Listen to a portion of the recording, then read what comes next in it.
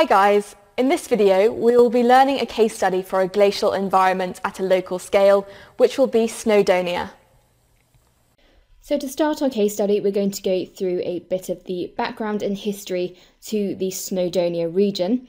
So Snowdonia is this whole region in northwest Wales. As you can see, it expands for a vast amount of this region, pretty much taking over the whole northwest corner of the country.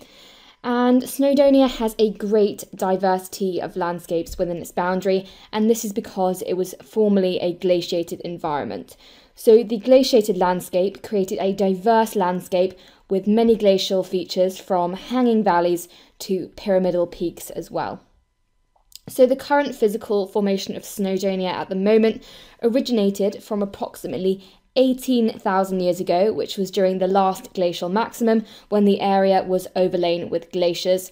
And it was these glaciers who used glacial processes such as abrasion, corrosion, and other forms of freeze-thaw as well.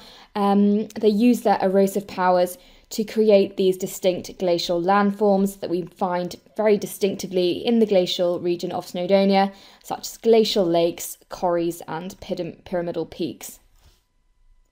So this is just a map here of one of the areas of Snowdonia, and it nicely points out all the different features that can be seen on this OS map, such as moraines, rock steps, truncated spurs, this massive ribbon lake here too, also the shape of glacial U-shaped valleys as well, and some corries or cirques over here. So now we're going to look at some of the glacial lakes found in Snowdonia. So there are a number of lakes found in various corries or cirques in Snowdonia, which are the bowl-shaped formations we find on the side of mountains, which we've learnt about their formation in the rest of the videos on glacial landscapes.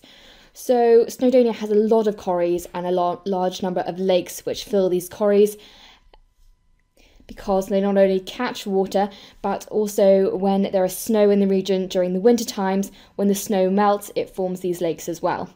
So some of the most prominent lakes in the Snowdonia region is Llyn Llydaw, which is a natural lake on the flanks of Snowdon, Snowdon being the largest mountain in the Snowdonia region. That's why it's called Snowdon.